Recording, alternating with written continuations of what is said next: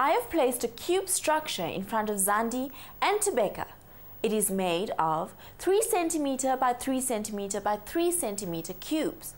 I have asked them to work out the total surface area that I would need to cover if I wanted to paint this structure.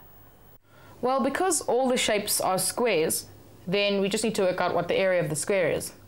That's easy. The size of the square is equal, so it's length times length. Okay, well, let's measure, okay?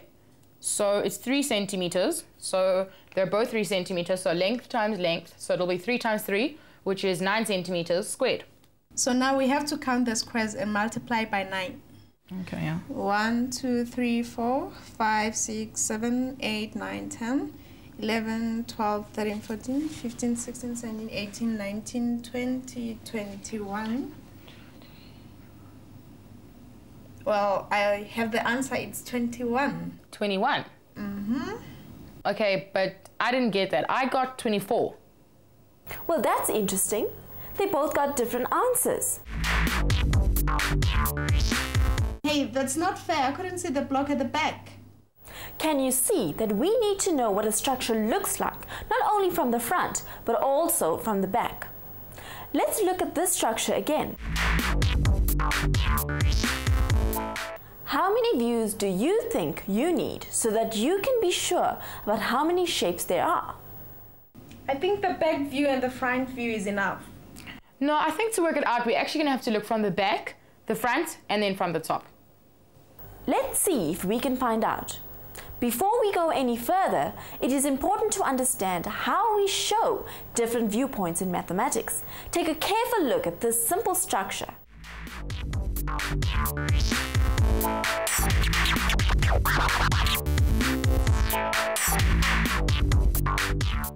According to maths convention, this is how we show the structure with its 3 different views. If we look from the top, we see 3 yellow squares. This is the side view. We have 2 green squares. This is the front view. Can you see where they get the 2 red squares from?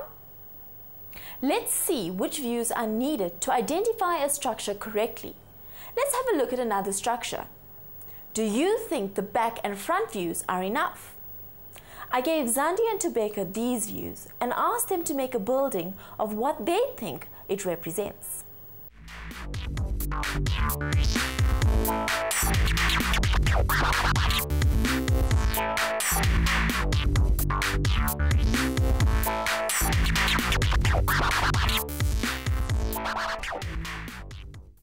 They both used the front and back views correctly, but they both got different structures than mine. Have a look at what I've got. Do you see that it's quite different to what Zandi and Tobeka got? Now, what do you think went wrong? Can you see that you can get many different structures by only having information from these 2 views? Perhaps we need to have a front view and a top view. I asked Zandi and Tobeka to try that. Let's see if they will get the same structure as me now.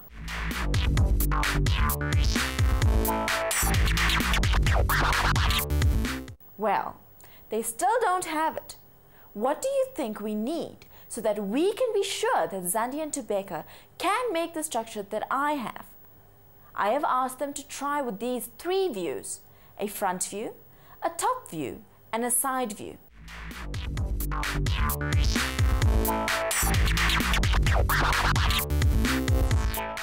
Now they have it. They needed all 3 views before they could build the correct structure. Now it's your turn. Try this next activity with us using your matchboxes. So far we've only been using cubes, and a matchbox is not a cube. In fact, they are rectangular prisms. Now look carefully at these views, and while Zandi and Tobeka build, see if you can build your structure.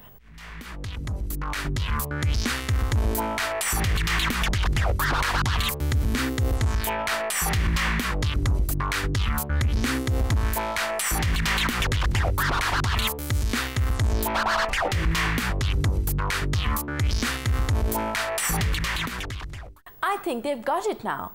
Did you manage to get it with your matchboxes?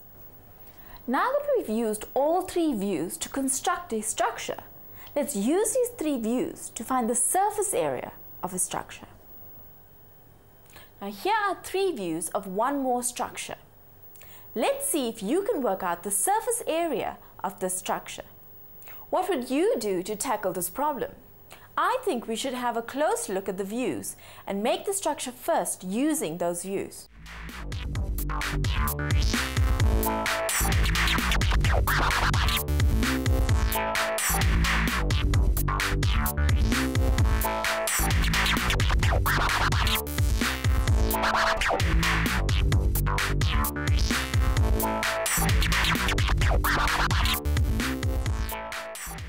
To find the surface area, we need to count the number of surfaces.